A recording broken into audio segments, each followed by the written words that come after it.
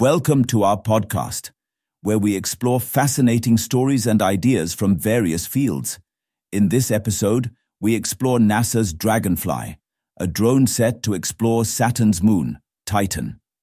NASA is gearing up for the launch of an exploration mission of Saturn's largest moon, Titan. The Dragonfly Rotorcraft Mission is set to launch in July 2028 to study the diverse locations to characterize the habitability of Titan's environment, said NASA in its newsletter. Titan is often called one of the most organic-rich moons of the ringed planet, and it is also the only moon known to have an atmosphere denser than Earth's. Exploration of the moon is crucial for the scientific community, as it is the only known celestial object other than Earth on which clear evidence of stable bodies of surface liquid has been found.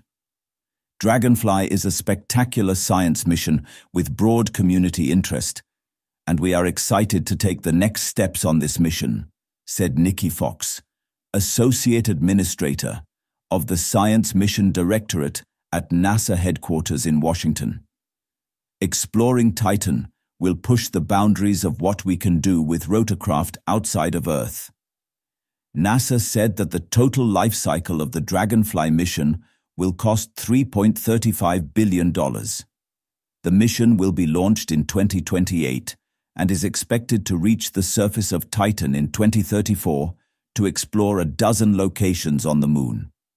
The current cost of the mission is 2 times more than the original proposed cost, and the mission's launch date is delayed by 2 years. During the COVID-19 period, the mission went through multiple overhauls due to constraints in fiscal years 2020 through 2022. To compensate for the delayed arrival at Titan, NASA also provided additional funding for a heavy-lift launch vehicle to shorten the mission's cruise phase, NASA said in its official statement.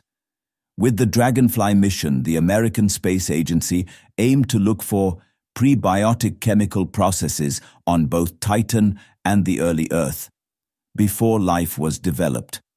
Dragonfly marks the first time NASA will fly a vehicle for science on another planetary body, the government agency said.